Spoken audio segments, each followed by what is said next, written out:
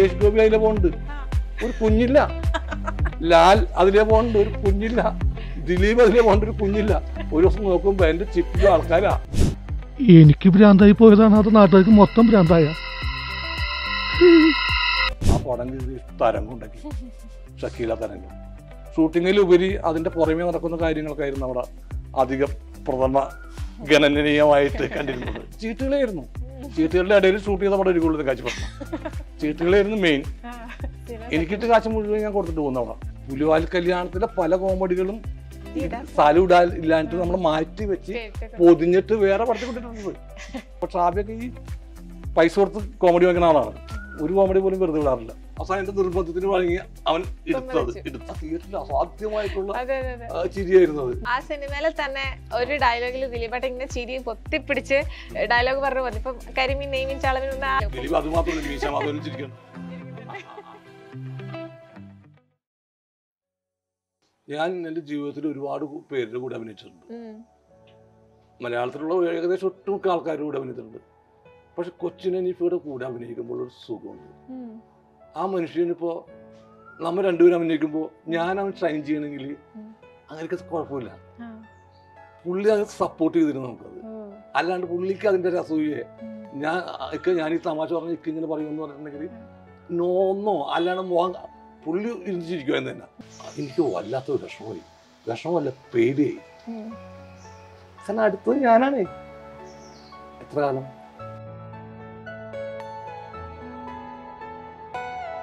മറ്റൊരു മികച്ച ബ്രേക്ക് എന്ന സിനിമയായിരുന്നു നമ്മുടെ തെങ്കാശി പട്ടണം. തെങ്കാശി പട്ടണത്തെ കുറിച്ച് ഒരുപാട് സ്ഥലത്ത് പറഞ്ഞൊക്കെ കേട്ടിട്ടുണ്ട്. ഒരു എക്സ്കേഷൻ ഒക്കെ പോയ പോലത്തെ ഒരു ഫീലായിരുന്നു അവിടെ സെറ്റിലും പരിപാടിയൊക്കെ. അപ്പം ആ ഓർമ്മകളൊക്കെ എങ്ങനെയാ? അത് സത്യമേവ ചെയ്തെന്ന് വിജിത് തമ്പിയുടെ ഫിലിം ഉണ്ടായിരുന്നു. അത് കണ്ടിട്ടാണ് എനിക്ക് തെങ്കാശി പട്ടണത്തെ വിളിക്കുന്നത്. ഇത് വേറെ ആർക്കാൻ വേണ്ടി വെച്ചിരുന്ന വേഷമാണ്, രണ്ടുപേർക്ക് വേണ്ടി വെച്ചിരുന്ന വേഷമാണ് ഞാൻ തെങ്കാശി പട്ടണം ചെയ്തത്. പിന്നീട് അവർ ഞാൻ ചെന്ന് കഴിഞ്ഞപ്പോൾ രണ്ടും കൂടി ഒന്നാക്കി, രണ്ട് വേഷം കൂടി ഒന്നാക്കി. ഒരു മാനേജറും ഒരു കുതിരക്കാരനുണ്ടായിരുന്നു. അങ്ങനെ മാനേജറും കുതിരക്കാരനും കൂടി ഒന്നാക്കി. അപ്പോൾ ഈ സത്യമേവയിലെ കള്ളൻ എന്ന ക്യാരക്ടറെ കണ്ടിട്ടാണ് അവർ തന്നെ ലാലേട്ടനും റാഷ്മക്കാരനും കൂടി തന്നെ ഈ പടത്തിലേക്ക് വിളിക്കും. കാരണം അതൊരു ഭയങ്കര എക്സ്കർഷൻ മൂഡിലുള്ള, അതേപോലെ ഞാൻ വളരെ അപൂർവം പടങ്ങൾ, ലാൽകൃഷ്ണൻ്റെ എല്ലാ പടങ്ങളും അങ്ങനെ തന്നെയായിരുന്നു. ഭയങ്കര എക്സ്കർഷൻ മൂഡിലുള്ള പടങ്ങളായിരുന്നു. ഇപ്പോൾ തെങ്കാശി പട്ടണം, കല്യാണരാമൻ, തൊമ്മനും മക്കളും, എല്ലാ പടങ്ങളും ഞാൻ വീട്ടുകാരെ കൊണ്ടുപോകണ ഏക പടം അവിടെയായിരുന്നു. വൈഫിനെ പിള്ളേരെ കൊണ്ടുപോയി ഷൂട്ടിംഗ് കാണിക്കുന്ന ലാൽകൃഷ്ണ പടങ്ങളായിരുന്നു. കാരണം അവർക്കൊരു അന്യതാബോധം ഉണ്ടാവില്ല. അവിടുത്തെ ഷൂട്ടിംഗ് നടക്കുന്ന സ്ഥലമാണ്. അവരതുപോലെ കെയർ ചെയ്യുമായിരുന്നു. ഷൂട്ടിങ്ങിലുപരി അതിൻ്റെ പുറമേ നടക്കുന്ന കാര്യങ്ങൾക്കായിരുന്നു അവിടെ അധികം പ്രഥമ ഗണനീയമായിട്ട് കണ്ടിരുന്നത്. തെങ്കാശി പട്ടണത്തിന് സുരേഷ് ചേട്ടൻ ആ സമയത്ത് ചീട്ടുകളായിരുന്നു. ചീട്ടുകളുടെ ഇടയിൽ ഷൂട്ട് ചെയ്ത പടം ഒരുക്കുള്ളൂ തെങ്കാശി പട്ടണം. ചീട്ടുകളായിരുന്നു മെയിൻ. എനിക്കിട്ട് കാശ് മുഴുവൻ ഞാൻ കൊടുത്തിട്ട് പോകുന്ന അവിടെ. തെങ്കാശി പട്ടണത്തിൽ കാശ് മുഴുവൻ കൊടുത്തിട്ട് പോകുന്നു. എന്നിട്ട് പൊള്ളാച്ചിയിൽ നിന്ന് ഒരിയാൾക്ക് അരി ഇടുന്നുണ്ട് തോന്നുന്നു ഞാൻ. കാരണം വീട്ടിൽ നിന്ന് അരി കഞ്ഞി കുടിക്കണമല്ലോ. ഒരിയാൾക്ക് അരിയാണ് വന്നത്. തെങ്കാശി പട്ടണത്തിൽ കിട്ടിയ മുഴുവൻ കാശും അന്നേ വരെ കിട്ടിയ ഏറ്റവും കൂടുതൽ പ്രതിഫലം കിട്ടിയ പടമാണ് എനിക്കത്. അത് മുഴുവൻ കാശും ചീട്ട് കളിച്ചു പോയി. എനിക്ക് ചീട്ടിൽ അറിയില്ല, അത് തന്നെ. ദിലീപേട്ടനായിട്ടുള്ള ഒരു കോംബോ എല്ലാവരും ആ പടത്തിൽ ഏറ്റവും ഹൈലൈറ്റ് ആയിട്ട് പറയുന്നത്. അപ്പൊ നിങ്ങൾ തമ്മിലുള്ള കോമ്പിനേഷൻ ഒക്കെ ഓൺ ദി സ്പോട്ടിലൊക്കെ നിങ്ങൾ ഡയലോഗ്സും പരിപാടി ഒരുപാടുണ്ടായിരുന്നു. അവരെല്ലാ പടങ്ങളും ഓൺ ദി സ്പോട്ട് ആയിരിക്കും. റാഫി മെക്കാട്ടിൻ അവർ എഴുതി വെക്കുന്ന കൂടുതൽ അവരുടെ മനസ്സിലാണ്. ലാലേട്ടൻ എല്ലാവരും ഒരു ഗ്രൂപ്പായിട്ട് നിന്നിട്ടില്ല കിച്ചണത്. അപ്പൊ ഒരുപാട് കോമഡി പടങ്ങൾ മാറിപ്പോയിട്ടുണ്ട്. കോമഡി ഇട്ടിട്ട് തലവിലാണ്ട് പുലിവാൽ കല്യാണത്തിലെ പല കോമഡികളും സാലൂടാൽ ഇല്ലാണ്ട് നമ്മൾ മാറ്റി വെച്ച് പൊതിഞ്ഞിട്ട് വേറെ പടത്തിൽ കൊണ്ടിട്ടുണ്ട്. അതിന് ഏറ്റവും വലിയ ഉദാഹരണമാണ് തൊമ്മനും മക്കളുടെ ഒരു സംഭവമുണ്ട്. എൻ്റെ അമ്മാവിൻ്റെ മോള് മീൻ വാങ്ങിക്കാൻ പോയി തമിഴ് ലോറി ഇടിച്ച് മീൻ വാങ്ങിക്കാൻ പോയപ്പോ തമിഴ് ലോറി ഇടിച്ച് മരിച്ചു. ഉണക്കം കൂട്ടി അഡ്ജസ്റ്റ് ചെയ്തു. അത് പുലിവാൽ കല്യാണത്തിൽ ഇടാൻ പറ്റിയിരുന്നതാണ്, പക്ഷെ സാലൂൽ ഇടാനായിട്ട്. അപ്പൊ ഞാൻ ഷാബിനോട് ഷാബിനോട് കൊള്ളാം അത് നമുക്ക് ഇടാന്ന് പറഞ്ഞു. പക്ഷെ സാധനം കിട്ടണില്ല, ഇടമില്ല കിട്ടാൻ. ഇത് ഞാൻ പൊതിഞ്ഞു വെച്ച് പിന്നെ എടുക്കാന്ന് വെച്ചിട്ട് പൊതിഞ്ഞു വെച്ച് തൊമ്മനും മക്കളും നോക്കുമ്പോൾ ഷാബി മറ്റേ സാധനം ഇവിടെ കാച്ചിക്കൊണ്ടെന്ന് വെച്ചു. ഓ കാച്ചിക്കൊന്ന് പറഞ്ഞ് ആ സാധനം നേരെ ഇവിടെ കൊണ്ട് ഇട്ട്. സോറി, അതിന് മുമ്പൊരു കഥയുണ്ട്. ചതിക്കാത്ത ചന്തൂരി തമാശ ഷൂട്ട് ചെയ്തു. ചതിക്കാത്ത ചന്തൂരി ഇതേ തമാശ ഷൂട്ട് ചെയ്തു. ഷൂട്ട് ചെയ്ത നവ്യ നായരുടെ അടുത്ത് ഞാൻ വന്ന് പറയും, എൻ്റെ കാമുകി, എൻ്റെ അമ്മാവൻ്റെ മോള് ചെമ്പഴത്തിൻ്റെ പോലെയാണ്. അതെ, അപ്പൊ ലവ് ഇത് ചെയ്യണ ഇയാള് ഡാൻസ് മാസ്റ്റർ. അപ്പൊ പറയും എൻ്റെ കാമുകി ചെമ്പഴത്തിൻ്റെ പോലെയാണ് നീ എന്നൊക്കെ പറഞ്ഞിട്ട് ലവ് ഇത് ചെയ്ത് കഴിഞ്ഞപ്പോ പറയും അവൾ മരിച്ചുപോയി, അവളെ കാണുമ്പോഴൊക്കെ എങ്ങനെയും മരിച്ചെന്നൊക്കെ പറയും. അമ്മാവൻ്റെ വീട്ടിൽ ചെന്ന് എനിക്ക് ഒരു ദിവസം മീൻകുട്ടി ചോറിനൊന്നും ആഗ്രഹം തോന്നി, എനിക്ക് വേണ്ടി മീൻ വാങ്ങിക്കാൻ പോയതാ. അപ്പൊ മാസം എന്ത് ചെയ്തു, ഞാൻ ഉണക്കം കൂട്ടി അഡ്ജസ്റ്റ് ചെയ്തു ഷൂട്ട് ചെയ്ത് കഴിഞ്ഞപ്പോ ഡബ്ബിങ് സമയത്ത് ഈ സാധനമില്ല. അപ്പൊ റാഫിക്കും ലാലേട്ടനാണ് ശരിയല്ല, നമ്മള് സിനിമാക്കാർ തന്നെ മോശമൊക്കെ ചിത്രീകരണ പോലെയാണ്. ഞങ്ങളൊക്കെ സിനിമാക്കാരതിനകത്ത് ഒരു പെണ്ണിനെ വളക്കാൻ വേണ്ടി ഉമാര് എന്ത് ചെയ്യുമെന്നുള്ളത് സിനിമാക്കാരെ തന്നെ നമ്മള് ഒരു സ്വയം കുറ്റം പറിച്ചത് പോലെ തോന്നണ്ടെന്ന് ചോദിച്ചിട്ട് അത് കട്ട് ചെയ്ത് അങ്ങനെ വീണ്ടും പിന്നെ ഞാൻ അവിടെ നിന്ന് കട്ട് ചെയ്ത സാധനം പൊഞ്ഞെടുത്ത് വെച്ചു.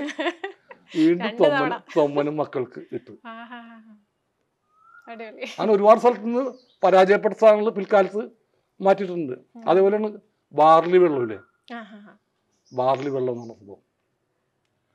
അത് സത്യമേവതിൽ ഞാൻ പറഞ്ഞാണ്. അപ്പൊ അവര് എടുത്തില്ലത്. വേണ്ട അത് വേണ്ട, ഞാൻ വീണ്ടും പൊതിഞ്ഞു വെച്ചു കൊണ്ട് തെങ്കാശി പടത്തിൽ കൊണ്ടിട്ട്. അതേപോലെ തന്നെ എന്തിനോ വേണ്ടി തിളക്കുന്ന സാമ്പാർ, അത് ലാലേട്ടൻ്റെ വീട്ടിൽ കല്യാണരാമൻ സമയത്ത് രാവിലെ എല്ലാവരും ഡിസ്കസ് സമയത്ത് ഞാൻ പറഞ്ഞു അവിടെ ഞാൻ ഈ സംഭവം പറഞ്ഞോട്ടെ ഒന്ന്, ആർക്കും ചിരിയിലൊന്നുമില്ല, അതങ്ങോട്ട് നശിപ്പിച്ച് കളഞ്ഞു. അത് വേണ്ടെന്ന് പറഞ്ഞു. പക്ഷെ എൻ്റെ മനസ്സ് സമ്മതിച്ചില്ല. ഞാൻ ഷാഫിയുടെ പുറം ഷാഫി ഇട്ട് ഷാഫി അവരൊന്നും സമ്മതിച്ചില്ല. എന്താ ചെയ്യാത്, എനിക്കത് വലിയ കുഴപ്പമില്ലെന്ന് തോന്നി. അതിന് വലിയ തമാശൊന്നുമില്ലല്ലോ. കല്യാണം പണി കഴിയുമ്പോൾ സാമ്പാറിൻ്റെ ഇത് കാണിച്ചിട്ട് പിന്നെ മെനക്കേടാണ്. സാമ്പാറിൻ്റെ ഇതൊക്കെ ഇട്ടിട്ട് എന്നെ വെച്ച് ഇത് ചെയ്യണം. ഞാൻ ഷാഫിയുടെ കാലൊടിക്കാൻ ഷാഫി ഒന്ന് എടുക്കും, ഷാഫി കാല് ഷാഫി പറഞ്ഞു എല്ലാവരും പോയിട്ടെടുക്കാന്ന് പറഞ്ഞു. ആരും ഉണ്ടാവില്ല, അപ്പൊ എടുക്കാന്ന് പറഞ്ഞു. ഷാഫി എല്ലാവരും പോയി കഴിഞ്ഞ ശേഷം ആ ഷോട്ടിൽ ഞാൻ മാത്രമേ ഉള്ളൂ. ശ്രദ്ധിച്ചാൽ നിങ്ങൾക്കറിയാം, നിർബന്ധം കൊണ്ട് ആണ് ആ ഷോട്ടിൽ. അതേപോലെ ബാബാല എന്ന് പറഞ്ഞു, മായാവില് ബാബാല എന്ന് പറഞ്ഞ സംഭവമുണ്ട്. ഓ ഇപ്പൊ പേര് കിട്ടി, ബാബാലൻ. അങ്ങനെ അത് ഞാൻ വെറുതെ പറഞ്ഞപ്പോ അത് എഡ്ജായി പോയി, സീനിന്റെ കട്ടായി പോയിട്ട് വേറൊരു സീനിനും കൂടി വരേണ്ടത്. ശ്രദ്ധിച്ചാൽ എനിക്ക് മനസ്സിലാവും. ഷാഫി അത് ഒന്നുകൂടി റിപ്പീറ്റ് ചെയ്തത്. ആ കോമഡിക്ക് വേണ്ടി കൈയിലിട്ട് സംഭവം ഇടുന്നത്. പക്ഷെ അത് റിപ്പീറ്റ് ചെയ്തു. അതിന്റെ ലിപ്പില്ല, വേറൊരു സീനിന്റെ എഡ്ജിലും ഈ സീനിന്റെ എഡ്ജിലും കൂടി ആയിപ്പോയത്.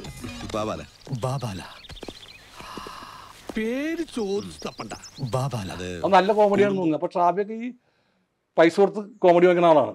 ഒരു കോമഡി പോലും വെറുതെ വിടാറില്ല. പുലിവാൽ കല്യാണത്തിന് ഇടാൻ ഇനി സ്ഥലങ്ങളില്ല, കൗണ്ടർ. അതേപോലെ തന്നെ ഷാഫിയുടെ എല്ലാ പടങ്ങളിലും അതെ, ഒരു ആ സമയത്ത് സ്പോട്ട് ഇംപ്രൈസേഷൻ സാധ്യമായിട്ട് കുറെ എന്തായാലും ചിരിക്കാനൊക്കെ പറ്റിയ ആ കാര്യങ്ങളൊക്കെ പറഞ്ഞു.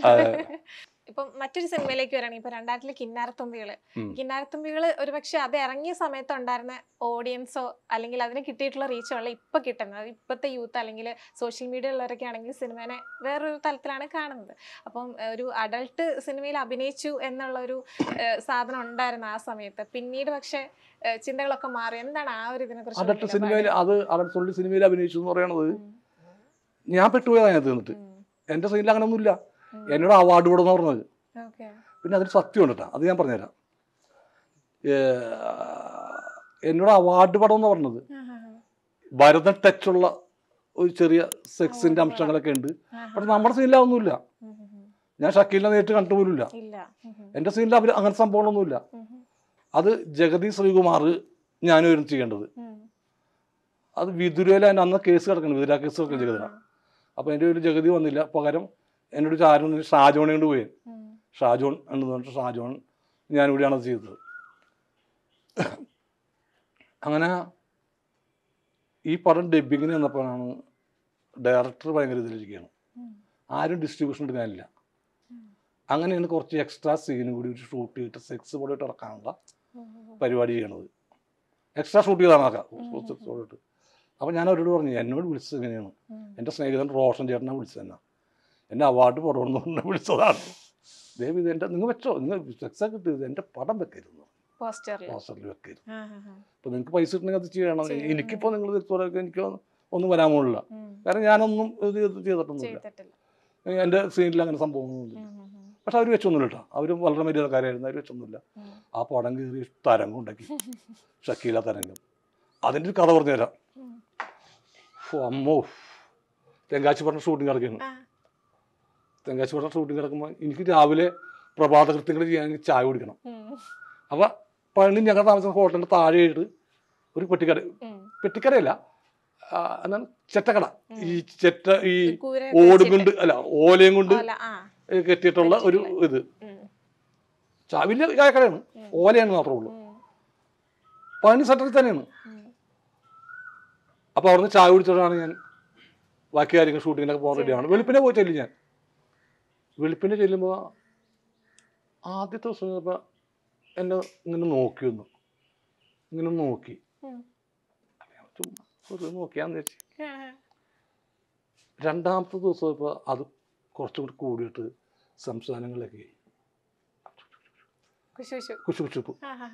പിന്നെ അപ്പോഴേക്കും നമുക്കറിയാം കുറച്ച് പേര് ഇങ്ങനെ മാറി മെല്ലെ ഒരു വെളിച്ചം വന്നുള്ളൂ, നേരം വെളുത്തിട്ട് ശരിക്കും വെളുത്തിട്ടില്ല. അപ്പോൾ ഓരോരുത്തരും ഒന്ന് ഇങ്ങനെ നോക്കാം, ഓട്ടോ സ്റ്റാൻഡാണ് അവിടെ, ഇങ്ങനെ ഒന്ന് നോക്കാം, നോക്കിയിട്ട് പോവാ. എന്തോ എനിക്കൊന്നും കേൾക്കാൻ പറ്റില്ല, എനിക്ക് പേടിയായി, അത് മാറിയല്ല കൊല്ലാനുള്ള പരിപാടിയാണ്. 2-3 ദിവസം ഇത് തന്നെ ആവർത്തിച്ചിട്ടാ, ഇത് തന്നെ ആവർത്തിച്ചു. ഒരു ദിവസം എൻ്റെ അടുത്ത് ഒരാൾ വന്ന് ചോദിച്ചു, നിങ്ങൾ നടികറാന്ന് വെച്ച്. അപ്പം എൻ്റെ ഉള്ളിൽ നിന്നൊരു രോമാഞ്ചം വന്നു, കാരണം തമിഴ്നാട്ടിൽ ഞാൻ അതെ ഫേമസ് ആയേക്കണ്, നടികറാന്ന് ചോദിക്കണം. അപ്പം ഞാൻ പറയാം, ആമാ ആ പടം ഞാൻ മാത്രക്ക്. അയാൾ ഏത് പടം എന്ന് വെച്ചു, കാരണം എൻ്റെ പടങ്ങളൊന്നും നിങ്ങൾ നാട്ടിൽ തന്നെ മര്യാദ കളിക്കണില്ല, അതിൻ്റെ ഇടയ്ക്ക് ഇവിടെ എങ്ങനെ തമിഴ്നാട്ടിൽ എങ്ങനെ വന്ന് വെച്ചപ്പോൾ സാർ അരങ്ങേറ്റ വേള ഞാൻ തമിഴിലൊന്നും അന്ന് അഭിനയിച്ചിട്ടുള്ള തമിഴിലൊന്നും ഞാനില്ല.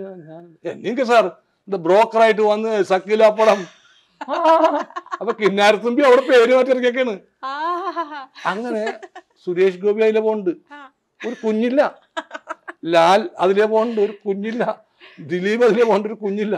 ഒരു ദിവസം നോക്കുമ്പോ എന്റെ ചുറ്റിലും ആൾക്കാരാ, ഇവര് ചെന്നെ തല്ലാൻ പിടിച്ചേക്കണിട്ട് നോക്കി, എന്താന്ന് നോക്കി അറിയില്ല. ഫാൻസ്, എന്റെ ഫാൻസ്, പിന്നെ അരങ്ങേറ്റ വേള കണ്ടിട്ടുള്ള ഫാൻസ്, എന്ത് ഫാൻസ് ആയിരുന്നു. ഓട്ടോറിക്ഷ പോകണമെങ്കിൽ പണി അമ്പലത്തിൽ പോയിരുന്ന, അത് അമ്പലത്തിൽ പോകുന്ന സമയങ്ങളാണ്. ഓട്ടോറിക്ഷ കാശ് നോക്കിയാ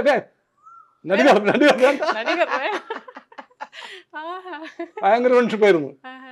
അതാണ് കിന്നാരത്തുമ്പിക്ക് അങ്ങനെ ഗുണം കിട്ടിയിട്ടുണ്ട്. തമിഴ്നാട് കിടന്ന വിവരമൊക്കെ അറിഞ്ഞായിരുന്നു. ഏത് സിനിമ മൊഴിമാറ്റം ചെയ്ത് പോയതൊക്കെ എനിക്കറിയില്ല, ആരറിയാനായിട്ട് മൊഴിമാറ്റം ചെയ്ത് പോയത്. അത് അവിടെ ആരും എടുത്തിട്ട് ആരെ കൊണ്ടൊക്കെ ഡബ് ചെയ്യിച്ചിട്ട്, അവിടെ നിന്ന് അതല്ലല്ലോ ആവശ്യം, സിനിമ കാണലൊന്നുമില്ലല്ലോ, കുറച്ച് സെക്സ് സീൻ കാണാൻ വേണ്ടിയിട്ടുള്ള അത്രേ ഉള്ളൂ. അടിപൊളി. നമ്മള് പിന്നീട് അടുത്തൊരു സിനിമ ഇപ്പൊ സൂത്രധാനിലേക്ക് വരുവാണെങ്കിൽ വളരെ വ്യത്യസ്തമായിട്ടുള്ള ഒരു കഥാപാത്രം, അപ്പം ഒരുപാട് പേര് അതിനെ പ്രശംസിച്ചിട്ടൊക്കെ ഉള്ളതാണ്. അപ്പം ആ ഒരു തോട്ട് എങ്ങനെയാണ്, ഇങ്ങനെ ഒരു കഥാപാത്രം വരുമ്പോ ഇത് ചെയ്തേക്കാം, ഇത് ഹിറ്റ് ആവും, അങ്ങനെ തോന്നിയിരുന്നോ? ലോക് സാറിന്റെ ഇതാണ്, ലോക് സാറിന്റെ പടം വരുന്നത്. അപ്പൊ അതൊരു ചിക്കൻഡി ആയിട്ടുള്ള കഥാപാത്രം. ഇയാൾ ശരിക്കും ചിക്കൻഡി അല്ലേ, അയാള് നാട്ടില് കുടുംബവും ഫാമിലിയും ഉള്ള ആളാണ്. ജീവിക്കാൻ വേണ്ടി ചിക്കൻഡി വേഷം കിട്ടുന്ന ആളാണ്. അതെനിക്ക് ഒരു ഇൻട്രസ്റ്റിംഗ് ഉള്ള സാധനമായിട്ട് തോന്നിയത്. അത് ആ സമയത്ത് 1 മാൻ ഷോ എന്ന പടം പൊള്ളാച്ചിയിൽ ഇടയ്ക്കാണ്, സൂത്രധാരൻ തെങ്കാശിയിൽ ഇടയ്ക്കാണ്. ഇങ്ങനെ ഷട്ടിലടിച്ചിട്ടിരിക്കുകയാണ് ഞാൻ. ജമീന്ദാർ കിടപ്പുണ്ട് ഇവിടെ. പൊള്ളാച്ചിയിൽ 2 പടം നടക്കുന്നു, തെങ്കാശിയിൽ 1 പടം നടക്കുന്നു. അപ്പോൾ ഉറക്കമൊക്കെ മുഴുവൻ കാറിലായിരുന്നു. തെങ്കാശി ടു പൊള്ളാച്ചി വലിയ ദൂരമില്ലേ. സൂത്രധാരൻ കഴിഞ്ഞു ഇങ്ങോട്ട് വരും, 1 മാൻ ഷോക്ക് വരും, അവിടുന്ന് ജമീന്ദാർ കഴിച്ച് വീണ്ടും സൂത്രധാരന് പോകും. ഇങ്ങനെ കാറിലായിരുന്നു ജീവിതം ആ സമയത്ത്. അപ്പോൾ ഓപ്പോസിറ്റ് സൈഡിൽ നിന്ന് വേറൊരു കാറ് ഉണ്ടാവും, പാരലായിട്ട് വേറൊരു കാറ് ഉണ്ട്, കലാഭവൻ മണി. ഷട്ടിൽ ഞങ്ങൾ സർവീസ് വഴിയിൽ വെച്ചങ്ങനെ കണ്ടുകൊണ്ടത്. വഴിയിൽ വെച്ച കണ്ടുപിട്ടി അവിടെ നിന്ന് സംസാരിച്ചു. വീണ്ടും ഓക്കെ കാണാം എന്ന് പറഞ്ഞിട്ട് ഒരു കാലം പറഞ്ഞ പോലെ തന്നെ 1 man ഷോയും അതുപോലെ തന്നെ ആ സമയത്ത് തന്നെ ഇറങ്ങി ഇതുപോലെ ശ്രദ്ധിക്കപ്പെട്ട ഒരു കഥാപാത്രം. ഒത്തിരി ഒന്നും ഇല്ലെങ്കിലും ബിരിയാണി കിട്ടിയാലോ അതാണ് ഇനി ചിലപ്പോ ബിരിയാണി കൊടുക്കണ്ടെങ്കിലോ. അത് ഷാഫിയുടെ ഫസ്റ്റ് പടമാണ്. തെങ്കാശിപ്പട്ടണം കഴിഞ്ഞിട്ടുള്ള പടമാണ്. ലൊക്കേഷൻ എക്സ്പീരിയൻസ് ലാൽ കൃഷ്ണ പടമല്ല അത് തന്നെ എക്സ്കർഷൻ തന്നെ. ഞാൻ ഷൂട്ടിംഗ് ഇല്ലെങ്കിൽ പോവാടാ. ഷൂട്ടിംഗ് ഇല്ലെങ്കിൽ ലൊക്കേഷനിൽ പോയിരുന്നു. തെങ്കാശിപ്പട്ടണം എല്ലാ പടത്തിനും പോകും ഞാൻ ഷൂട്ടിംഗ് ഇല്ലെങ്കിൽ. പിന്നെ അതുപോലെ ശ്രദ്ധിക്കപ്പെട്ടുള്ള ഒരു കഥാപാത്രം നമ്മുടെ അഡ്വക്കേറ്റ് കഥാപാത്രം മറ്റേ മീശ മാധവനല്ലേ. അഡ്വക്കേറ്റ് രണ്ട് അഡ്വക്കേറ്റ് എല്ലാ അഡ്വക്കേറ്റ് ശ്രദ്ധിക്കപ്പെട്ടായിരുന്നു. അതെ. പിന്നെ എന്താണ് ക്യൂനിലെ ഈ 2 കഥാപാത്രം എന്നാലും 2 കഥാപാത്രം അത്രയും എടുത്ത് ആൾക്കാർ പ്രശംസിച്ചിട്ടുള്ള രണ്ടാമതൊരു പടം വിനീത് ശ്രീനിവാസന്റെ പടം അതിന്റെ പ്രൊമോഷൻസിന്റെ ഭാഗമാണ്. ഞാൻ പോയി കുറച്ച് ഡബ് ചെയ്തതിനകത്ത് ഇപ്പൊ പോയി പ്രൊമോഷന്റെ ഭാഗമായിട്ടൊക്കെ കുറച്ച് ഡബ് ചെയ്തതിനകത്ത്. ഇപ്പൊ നമ്മള് സിനിമകളുടെ ഒരു ജേണിനെ കുറിച്ചിട്ടായിരുന്നു സംസാരിച്ചുകൊണ്ടിരിക്കുന്നത്. ഇപ്പം അതിൽ പ്രധാനപ്പെട്ട ഒരു ഏട് തന്നെയാണ് ഇപ്പൊ ബാംബു ബോയ്സ്. ഒരുപാട് കോമഡി ക്യാരക്ടേഴ്സ് അല്ലെങ്കിൽ കഥാപാത്രങ്ങൾ അതിൻ്റെ അകത്ത് ജോയിൻ ചെയ്തിട്ടുണ്ടായിരുന്നു. ഇപ്പം ഒരു 2020 എന്നൊക്കെ വേണമെങ്കിൽ നമുക്ക് വിളിക്കാം കോമഡി കഥാപാത്രങ്ങളെ. അപ്പം അതിൻ്റെ അകത്ത് ആ ഒരു സിനിമേന്റെ എക്സ്പീരിയൻസ് എങ്ങനെയാണ്? അത് അരിശോകൻ, കൊച്ചുനെല്ലിഫ, കലാഭവൻ മണി 4 പേരും കൂടി ചെയ്തൊരു പടമാണത്.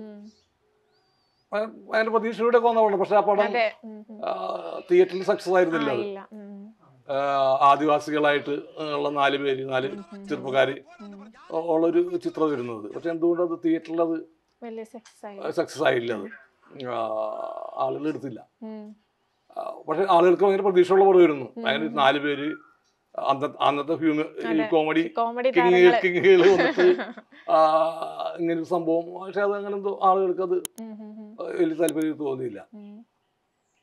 അപ്പോ ഇതില് വേഷവിധാനങ്ങളൊക്കെ ഒരു വല്ലാത്തൊരു വേഷവിധാനങ്ങളായിരുന്നു അതില്. അപ്പൊ ആദ്യത്തെ ദിവസം ഇത് വന്നപ്പോ എല്ലാവരും വാരി വലിച്ചങ്ങോട്ട് കെട്ടാൻ തുടങ്ങി.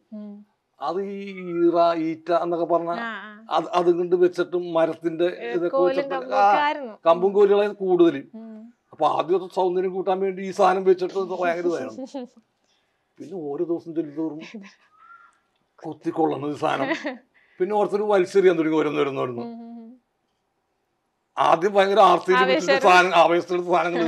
ഷൂട്ടിംഗ് ഒരു 10-30 ദിവസം ഇല്ലേ, 35 ദിവസത്തോളം ഷൂട്ടിംഗ് ഉണ്ടായിരുന്നു. അതിന്റെ ജെ വില്യംസ് ആയിരുന്നു അതിന്റെ ക്യാമറ.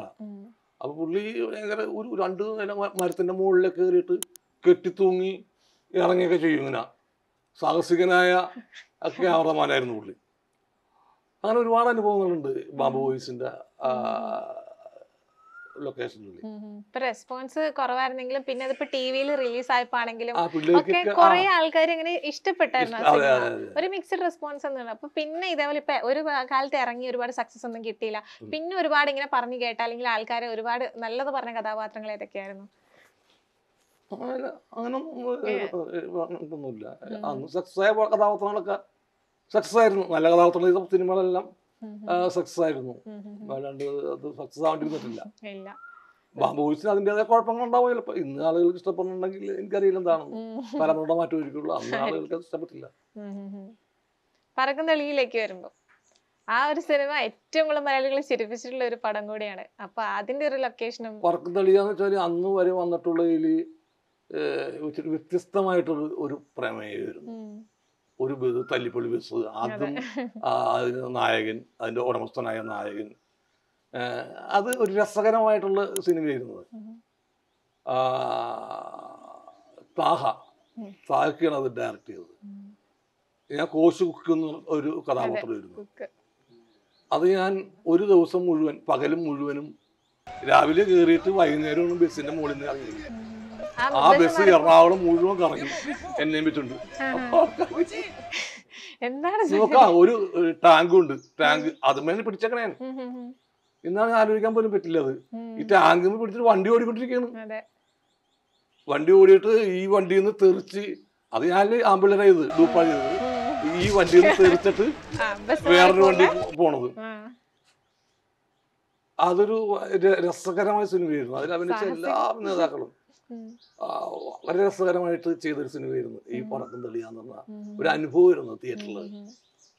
ഹാരിസ് രശോകൻ ചേട്ടൻ അതുപോലെ ദിലീപേട്ടനൊക്കെ ആയിട്ടുള്ള ആ ഒരു കോംബോ എങ്ങനെയാണ്? രസകരമായിരുന്നു. അവര് അശോകൻ ചേട്ടൻ, ദിലീപ്, ഞാൻ എന്നൊക്കെ പറഞ്ഞ ഒരു കൂട്ട് അത് ഭയങ്കരമായിരുന്നു. അതിനൊരു അസാധ്യ ടൈമിങ്ങും കൗണ്ടറിന്റെ പെരുമഴയൊക്കെ ഉണ്ടായിരുന്നു. ഒന്നുമില്ലാത്ത സാധനങ്ങളിൽ നിന്നും ഈ കൂട്ടുകെട്ടൊക്കെ ഒരുപാട് സംഭവങ്ങൾ ഉണ്ടാക്കിയിട്ടുണ്ട്. ആളുകൾക്ക് വളരെ ഇഷ്ടമായിരുന്നു അത്. നമുക്ക് മഴത്തുള്ളിക്കിൽക്കത്തിലേക്ക് വരാം. ഒരു പ്രിയപ്പെട്ട സുഹൃത്തും കൂടെയാണ് കൊച്ചിൻ ഹനീഫ ചേട്ടനൊക്കെ ആയിട്ടുള്ള ഒരു കോമ്പിനേഷൻ സീനൊക്കെ ഇപ്പോഴും മലയാളികൾ കാണുമ്പോൾ ചിരിക്കുന്ന കുറെ സീനൊക്കെ ഉണ്ട് അതില്. ഞാൻ എൻ്റെ ജീവിതത്തിൽ ഒരുപാട് പേരുടെ കൂടെ അഭിനയിച്ചിട്ടുണ്ട്. മലയാളത്തിലുള്ള ഏകദേശം ഒട്ടുമിക്ക ആൾക്കാരുടെ കൂടെ അഭിനയിച്ചിട്ടുണ്ട്. പക്ഷെ കൊച്ചിൻ ഹനീഫയുടെ കൂടെ അഭിനയിക്കുമ്പോൾ ഒരു സുഖമുണ്ട്. ആ മനുഷ്യനിപ്പോ നമ്മൾ രണ്ടുപേരും അഭിനയിക്കുമ്പോൾ ഞാൻ അവൻ ഷൈൻ ചെയ്യണമെങ്കിൽ അങ്ങനെയൊക്കെ കുഴപ്പമില്ല. പുള്ളി അത് സപ്പോർട്ട് ചെയ്തിരുന്നു നമുക്കത്. അല്ലാണ്ട് പുള്ളിക്ക് അതിൻ്റെ ഒരു അസൂയെ ഞാൻ ഈ തമാശ പറഞ്ഞ് ഇങ്ങനെ പറയുമെന്ന് പറഞ്ഞിട്ടുണ്ടെങ്കിൽ നോന്നോ അല്ലാണ്ട് മോഹം പുള്ളി ഇരുന്നിരിക്കുമെന്ന് തന്നെ. അപ്പൊ നമുക്കത് ഇതാണ്. അതെ, നമ്മൾ കോൺഫിഡൻസ് കൂടെ നമ്മുടെ. അപ്പോ അതേപോലത്തെ ആള് ഞങ്ങൾ ഒരുപാട് ദുർപടങ്ങളാണ് അഭിനയിച്ചത്. അപ്പൊ എന്തെങ്കിലും തമാശകൾ നമ്മൾ അനീഫിനോട് പറയുമ്പോ അനീഫ്ക്ക് അത് നമുക്ക് സപ്പോർട്ട്, ആർട്ടിസ്റ്റ് എന്ന രീതിയിൽ ഞാൻ അങ്ങനത്തെ സപ്പോർട്ട് ചെയ്യുന്ന നടനെ ഞാൻ കണ്ടിട്ടില്ല എൻ്റെ ജീവിതത്തിൽ. അതിൻ്റെ പേരിൽ തന്നെ എനിക്ക് അനീഫ് മരിച്ചു എന്ന് ഇപ്പോഴും എനിക്ക് വിശ്വസിക്കാൻ പറ്റുന്നില്ല. ഞാൻ അനീഫ് മരിച്ചിട്ട് പോയില്ല, കാണാൻ പോയില്ല. കാരണം എനിക്ക് പറ്റില്ല. അനീഫിന്റെ നല്ല രൂപം ടി വി പോലും കണ്ടില്ല. ഞാൻ എൻ്റെ അനുശോചനം പറയാൻ വേണ്ടി ഒരു ടി വിയിലാണ് പോയത്. കാരണം അനീഫിന് മരിച്ചു എന്ന് പറഞ്ഞിട്ട് അങ്ങനെ അത് കെടുക്കുന്ന അനീഫിനെ എനിക്ക് ഇപ്പോഴും ഞാൻ അനീഫിയുടെ കോമഡി ഉണ്ട് ഞാൻ ചിരിക്കും. ഞാൻ ഇത് മരിച്ചു പോയെന്നോ ഒന്നും എനിക്ക് അറിയില്ല. അതാണ് സത്യം, അറിയില്ല, എനിക്ക് ഫീൽ ചെയ്യാറില്ല. അപ്പോൾ ഒരു തമിഴ് പടത്തിന് എന്നെ വിളിച്ചു, നെടുഞ്ചാല എന്ന പടം. അപ്പൊ ഞാൻ പറഞ്ഞു ഞാൻ തമിഴ് പടങ്ങളിൽ എനിക്ക് താല്പര്യമില്ല. കാരണമല്ല, എനിക്ക് ലാംഗ്വേജ് വഴങ്ങില്ല. ഞാൻ ചെയ്തിട്ടുണ്ട്, അതെന്നെ നിർബന്ധിച്ചുകൊണ്ട് ചെയ്യിപ്പിച്ചാണ്. എനിക്ക് ലാംഗ്വേജ് വഴങ്ങില്ല. ഞാനില്ല, എനിക്ക് പറ്റില്ല. അതാണ് കാരണം. ഞാൻ ചെയ്യുന്ന ആ സ്ക്രിപ്റ്റിലുള്ള ഡയലോഗ് പറയാൻ പഠിച്ച ആളല്ലേ. നമ്മളെന്തെങ്കിലും ഈ സജഷൻസ്, ആ സജഷൻ പറയാൻ എനിക്ക് ഭാഷ അറിയില്ല. നമുക്ക് ഇന്നമാതിരി ചെയ്തോട്ടെ എന്ന് ചോദിക്കാനായിട്ട് ആ ലാംഗ്വേജ് അറിയില്ല. അവർ പറഞ്ഞ അവര് ഹാപ്പി ആയിരുന്നു, ചെയ്ത റോളൊക്കെ അവര് ഹാപ്പി ആയിരുന്നു. പക്ഷെ എനിക്കത് പോരാ. എന്നിട്ട് ഞാൻ പറഞ്ഞില്ല. ആ പുള്ളി പറഞ്ഞു, സാർ ഞാനിത് കൊച്ചിൻ ഹനീഫയ്ക്ക് വെച്ചിരുന്ന വേഷമാണ്, പിന്നെ ഇത് ആര് ചെയ്യണമെന്ന് ഞാൻ ആലോചിച്ചപ്പോൾ നിങ്ങൾ മാത്രം എൻ്റെ മനസ്സിൽ വന്നു. പക്ഷെ പുള്ളി എഴുതുമ്പോൾ കൊച്ചിൻ ഹനീഫ മരിച്ചിരുന്നു. പുള്ളി പറഞ്ഞു എനിക്കറിയാം പുള്ളി മരിച്ചു എന്നുള്ളത്. പക്ഷെ എന്നാലും അങ്ങനെ വെച്ചാണ് ഞാൻ എഴുതിയത്. പിന്നെ ആലോചിച്ചപ്പോൾ എനിക്ക് ആളെ കിട്ടിയില്ല. അപ്പൊ അതിന്റെ പേരിൽ വന്ന് നല്ല വേഷമായിരുന്നു, നല്ല സിനിമയായിരുന്നു അത്. നെടുഞ്ചാല എന്നുള്ള എൻ്റെ വേഷം നല്ല വേഷമായിരുന്നു. അപ്പൊ അനീഫ്ക എനിക്കൊരിക്കലും മറക്കാൻ പറ്റാത്ത, എൻ്റെ സിനിമാ ജീവിതത്തിൽ ഒരിക്കലും മറക്കാൻ പറ്റാത്ത ഒരു കോ ആർട്ടിസ്റ്റാണ്. ആ ഒരു മരണത്തിന്റെ സമയത്തൊക്കെ ഒരു കോൺട്രവേഴ്സി ഉണ്ടായിരുന്നല്ലോ, ഇപ്പൊ മരണ റിപ്പോർട്ടിങ്ങുമായിട്ട് ബന്ധപ്പെട്ടൊക്കെ അപ്പൊ പ്രതികരിച്ചിരുന്നല്ലോ. പ്രതികരിച്ചിരുന്നു ആ ടിവിയിലൂടെ പ്രതികരിച്ചിരുന്നു. നമുക്കിനി കല്യാണരാമനിലോട്ട് പോവാം. ഇപ്പം നമ്മൾ വാട്സപ്പ് എടുത്താലും സോഷ്യൽ മീഡിയ എടുത്താലും ഈ കല്യാണരാമനിലെ ക്ലിപ്പും പ്യാരിയും പരിപാടികളെല്ലാം ആണ് ഇപ്പൊ നമ്മൾ സോഷ്യൽ മീഡിയ നോക്കുമ്പോൾ ഏറ്റവും കൂടുതൽ വരുന്നത്. അപ്പം ആ ഒരു സിനിമകളും ദിലീപേട്ടനായിട്ടുള്ള വീണ്ടും ഉള്ള ഒരു കോംബോയൊക്കെ. കല്യാണരാമൻ ഷാഫിയുടെ പടമാണ്, ലാൽ ക്രിയേഷന്റെ പടമാണ്. ലാൽ കൃഷ്ണന്റെ പടം കല്യാണരാമൻ എന്ന് വെച്ചാൽ ഇതുപോലെ സ്പോട്ട് ഇംപ്രവൈസേഷന്റെ രാവിലെ തന്നെ എല്ലാവരും കൂടുക, എടുക്കാൻ പോകുന്ന സീൻ വെച്ചിട്ട് ഓരോരുത്തരായ സംഭവങ്ങൾ പറയും. അപ്പൊ മോശമുള്ളപ്പോൾ തന്നെ പറയാ അത് വേണ്ട, ഇടാൻ പറ്റില്ല, മോശം എന്നൊന്ന് മാറ്റിയിട്ട് അത്തിരി സംഭവങ്ങളൊക്കെ എടുത്തിട്ട് അങ്ങനെ ഒരു സിനിമ എനിക്കറിയില്ല. ഇവരുടെ പടങ്ങളൊക്കെ അങ്ങനെ തന്നെയാണ്. ആരുടെ ഈ ലാൽ കൃഷ്ണന്റെ എല്ലാ പടങ്ങളും തന്നെയാണ്. രാവിലെയൊക്കെ ഇരുന്ന് സംസാരിക്കും ഈ സീൻ അങ്ങനെ ചെയ്താലാ, ഇങ്ങനെ ചെയ്താലും എന്നൊക്കെ പറഞ്ഞ് ആലോചിച്ചിട്ട് ഒക്കെയാണ് ചെയ്തിരുന്നത്. അതിന്റെ ഗുണങ്ങൾ ഇപ്പോഴും കാണുന്നുണ്ട്. ഒന്നുമില്ലായ്മയിൽ നിന്നൊക്കെ കുറെ ചിരികളൊക്കെ വന്നിട്ടുണ്ട്. കല്യാണരാമനിലെ ഒരു സംഭവം, ഒന്നുമില്ല, അവൻ ഒരു ബോബനാലമൂടനൊരു ആംബുലൻസിന് വന്നുണ്ട്. അപ്പൊ അവിടെ ആ ആംബുലൻസ് അങ്ങനെ ചുമ്മാ ഒരു ഷോട്ട് ഉണ്ട്. അപ്പൊ എന്നോട് ഷാഫി പറഞ്ഞു അവിടെ പോയിട്ട് എന്തെങ്കിലും പറയാൻ പറഞ്ഞു, വെറുതെ കാണിക്കണ്ട, എന്തെങ്കിലും പോയി പറയാൻ പറഞ്ഞു. എന്തെങ്കിലും പറഞ്ഞു, നമുക്ക് ഡബ് ചെയ്യാന്ന് പറഞ്ഞു. ഡയലോഗ് ഒന്നുമില്ല, നമുക്ക് ഡബ് ചെയ്യാന്ന് പറഞ്ഞു.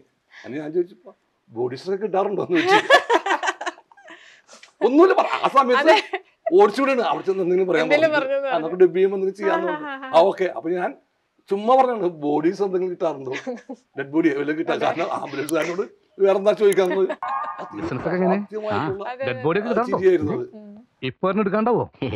അപ്പൊ അങ്ങനെ ചില പടങ്ങളിലൊക്കെ അങ്ങനെ ഒത്തുവരും. കല്യാണം നമ്മൾ ഒട്ടുമിക്ക സംഭവമാണ്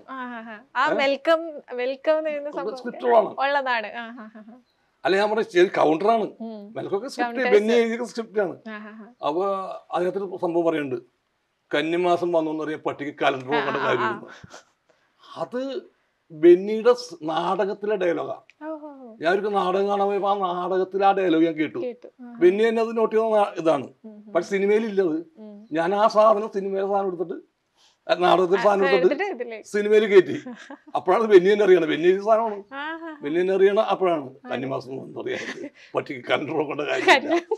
അപ്പൊ നമ്മള് എല്ലാ സംഭവങ്ങളും നോട്ട് ചെയ്ത് വെക്കും. ഇങ്ങനെ ആവശ്യം വരുമ്പോ നമ്മൾ ഈ സാധനം അതെ പൊതി കഴിക്കും.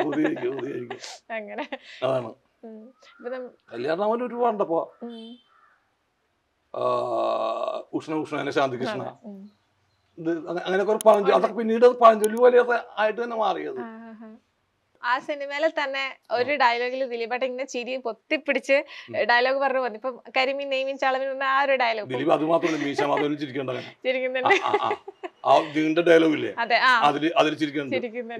അപ്പൊ കൂടെ നിൽക്കുന്ന ആക്ടേഴ്സിനെ അവർ ചിരിപ്പിക്കുന്ന ആ ഒരു കഴിവാണ്. നമുക്ക് ഒരു പടത്തിൽ പൊട്ടിച്ചെടുത്ത് കട്ട് പറഞ്ഞിട്ടുണ്ട് ഷൂട്ടിംഗ് സമയത്ത്. അതേതായിരുന്നു പോക്കിരി രാജ. ഞാൻ വെറുതെ ഉത്സവം സ്ക്രിപ്റ്റിലില്ല, ഇത് സ്ക്രിപ്റ്റിലില്ല. നമുക്ക് സെന്റിമെന്റ്സ് പറയുന്നുണ്ട്. അപ്പൊ ഞാൻ ഒരാവശ്യമില്ല കരയേണ്ടത്. അവിടെ ഒന്നും ഒരു കരച്ചില്ല പോകാൻ പറഞ്ഞു ചിരിച്ചിട്ട്. അപ്പൊ നമ്മൾക്ക് കുറച്ച് രസകരമായിട്ട് സ്ക്രിപ്റ്റ് ഇല്ലാത്ത സാധനങ്ങൾ ഇടുമ്പോ കൂടെ നിൽക്കുന്നവർക്ക് രസമായിരിക്കും. ചിലപ്പോ അത് ചിലപ്പോ തിയേറ്ററിൽ കയറി കൊളത്തും. അതായിരിക്കും നമ്മൾ എഴുതി വെച്ച് ഭയങ്കര കഷ്ടപ്പെട്ട സാധനമൊന്നും തിയേറ്ററിൽ യാതൊരു ചലനം ഉണ്ടാകൂല. നമ്മൾ വെറുതെ പറയുന്ന എന്താണ് ഈ രാജാവ് ശശി എന്ന് പറയുന്നില്ലേ, ഇത് തിരുവിതാംകൂർ ഒലിച്ചെന്ന് രാജാവ് പേര് ശശി എന്ന് പറഞ്ഞ സംഭവം അനിക്കനാണെന്ന് അറിഞ്ഞു ചതിക്കാത്തതാണ്. റാബിക്ക് പറഞ്ഞ തലിമ എന്തെങ്കിലുമൊക്കെ പറഞ്ഞിട്ട് നമുക്ക് ഡബ് ചെയ്യാന്ന് പറഞ്ഞു. അങ്ങനെ വെറുതെ ഒന്നും എന്താണെന്നറിയില്ല ഇങ്ങനെയൊക്കെ പറഞ്ഞിട്ട് പോയത്. അല്ലാണ്ട് ഡയലോഗൊന്നുമില്ല. അങ്ങനെ വെറുതെ നടന്നു പോകണുള്ളൂ. അപ്പൊ അവിടെ പടം ഇരിപ്പുണ്ട്, അത് നമ്മൾ ശ്രദ്ധിച്ചില്ല. അപ്പൊ ഞാൻ ഡബ് ലാലേട്ടനായിരുന്നു എന്റെ ഡബിങ്ങിന് ഇരുന്നു, ചതിക്കാതെ തോന്നി. അപ്പൊ ഞാൻ പറഞ്ഞു ചേട്ടാ ഇങ്ങനെ നമുക്ക് ഡബ് ചെയ്തരാം. ആദ്യം പേര് വേറെയായിരുന്നു. ഇത് തിരുവിതാംകൂർ വാഴുന്ന രാജാവ്, പേര് ബാബുക്കുട്ടൻ എന്ന് പറഞ്ഞു. ഓക്കെ ഡബ് ചെയ്ത് തന്നെ തിരുവിതാംകൂർ വാഴുന്ന രാജാവ് ബാബുക്കുട്ടൻ എന്ന് പറഞ്ഞ് ഡബ് ചെയ്തിട്ട് സീറ്റ് കളിക്കാൻ പോയി. പുറത്തിരുന്നിട്ട് ഞങ്ങൾ ലാലേട്ടനായിക്കോളെ എന്റെ ഡബിങ്ങിന് ഇരിക്കണത്. ഇപ്പൊ സിദ്ദിഖ് ലാലേട്ടനാണ് എന്റെ ഡബിങ് വരുമ്പോഴേക്കും മറ്റൊരു എഡിറ്റിംഗ് ഒക്കെ ആയിരിക്കുള്ളൂ. എന്റെ ഡബിങ്ങിന് പുള്ളി വന്നിരിക്കും ചിരിക്കാൻ വേണ്ടി. ഞങ്ങൾ തമ്മിലുള്ള ഒരു ആ ബന്ധത്തിന് പുറത്തൊക്കെ വന്നിരുന്ന് ഈ കൗണ്ടർ അടിക്കാൻ വേണ്ടിയാണ്. അങ്ങനെ എന്നോട് പറഞ്ഞു അത് കൊള്ളാം, പേര് കുറച്ചും കൂടി നല്ല പേരുണ്ടാന്ന് വെച്ച്. അങ്ങനെ ആലോചിച്ച് ഞങ്ങൾ സീട്ട് വിളിച്ചിട്ട് ആലോചിക്കാൻ തുടങ്ങി. വാ ഞാൻ പറഞ്ഞു നമുക്ക് ഡബ് ചെയ്യാന്നുണ്ട്. ഇതാണ് തിരുവിതാംകൂർ മഹാരാജാവ്, പേര് ശശി, ചരിത്രമെന്ന് ഉറപ്പിച്ചോളാൻ പറഞ്ഞത്. അപ്പൊ അതാണ് പറഞ്ഞത്, നമ്മള് സിനിമയിൽ നമ്മൾ കഷ്ടപ്പെട്ട് പറയുന്ന നമുക്ക് ചിരി കിട്ടിയില്ലെന്ന് പറയാം. നമ്മളങ്ങനെ ചിരിച്ച് മറിയുന്ന പ്രതീക്ഷ ആളുകൾ പുച്ഛിച്ചു തള്ളിയിട്ടുണ്ട്. ഒരു കോമഡിയുടെ അവസ്ഥയാണ് അത്. എന്റെ വിധിയില് ഈ നിന്ന സീനുകളിലൊക്കെ ചാണാക്കുഴി വീഴണം. അത് ആരൊക്കെ എന്തൊക്കെ കളർ വെച്ചാലും ശരി, ഇവൻ ചാണാക്കുഴി തന്നെ വീഴാനൊരു വിധി. കോമഡി ഇല്ലല്ലോ. ഒരു കോമഡി സീൻ ആസ്വദിക്കുക ഒരുപാട് കാലം അതിനൊക്കെ പടക്കുകയൊക്കെയില്ലെന്നുള്ളതാണ് കൊതി. അവിടെ നിന്ന് പടം ചെയ്യാനായിട്ടില്ല. ഞാൻ പക്ഷേ ജയരാജ് മറ്റേ കരുണം അതേപോലത്തെ പടങ്ങൾ ചെയ്ത ആള് ഭയങ്കര മുനി പോലത്തെ ആളായിരുന്നു. സാദിക് ഹ്യൂമർ സെൻസുള്ള മനുഷ്യനാണ്.